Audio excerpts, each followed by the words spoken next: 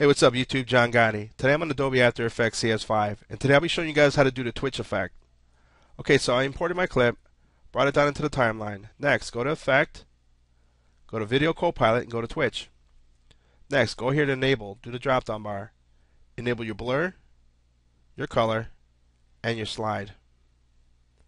After you've done that, go to Operator Controls, drop down your blur, drop down your color, and then drop down your slide.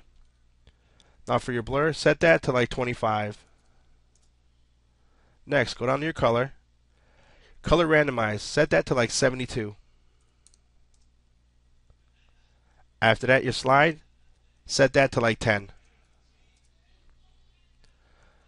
After that, you want to go to your preview screen, and I'm going to show you guys something. You'll notice you have a black bar on the top, sometimes on the right, left, or the bottom.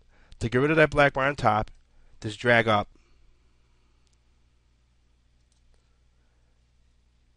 And then go to the right here and drag out.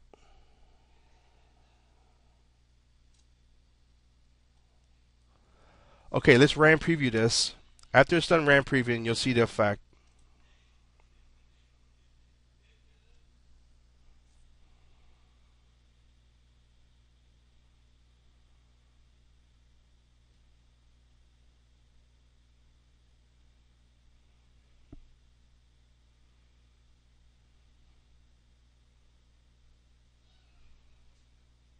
Okay, we're almost there.